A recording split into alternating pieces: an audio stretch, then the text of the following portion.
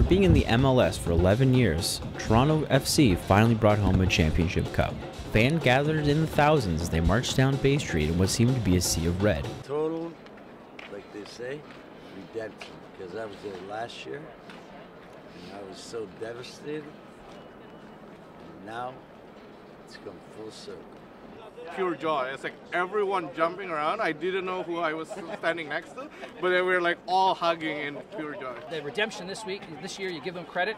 I think this has broken the drought, and I think there's a lot of positive things for Toronto as a sports city. And bringing the cup here as opposed to in the States makes me very proud as a Canadian too.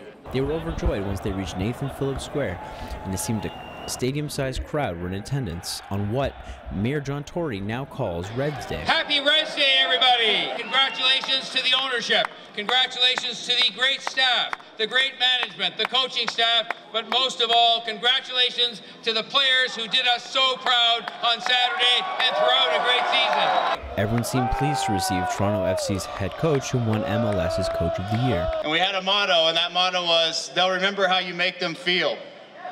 So I just have one question. How do you feel?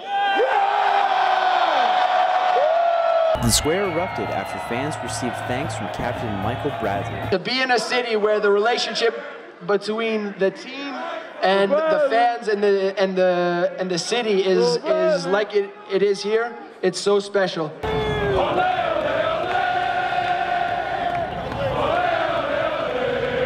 The team spirit here today at Nathan Phillips Square was absolutely undeniable as Toronto FC and their fans came out to celebrate the MLS Championship. I'm Brett McGarry, Humber News.